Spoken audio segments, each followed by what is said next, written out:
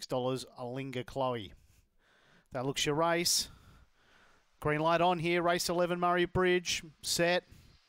Away and racing, and Terrific Keith exploded out of the boxes out wide. It strikes the lead early by about 2 or 3 to Alinga Chloe. Last of all, Steve Manelli. This favourite said ta-ta, though. Terrific Keith bounded away by about 9 or 10 to Alinga Chloe. Then in third, Steve Manelli, but this leader's in one race and the others are in another. Terrific Keith bounding away by about 3 or 4, making some ground late, Alinga Chloe, but Terrific Keith way too good. Alinga Chloe second, and third was Steve Manelli. We wait on the time.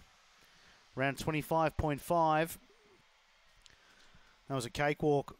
It's pretty rare you say $1.07 was value, but it was pretty obvious it was value early.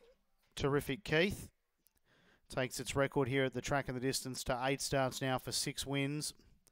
Time 25.50, so didn't run all that quick.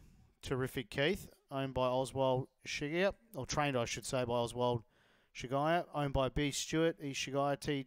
Ditchikio and S. Jones. 2 ran second, that's Alinga Chloe for Yvonne King.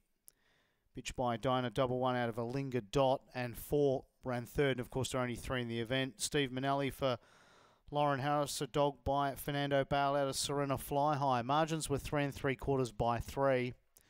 Time 25.50. Numbers here, race 11, Murray Bridge, are 8 to 4. And we'll bring you the all clear once it comes through.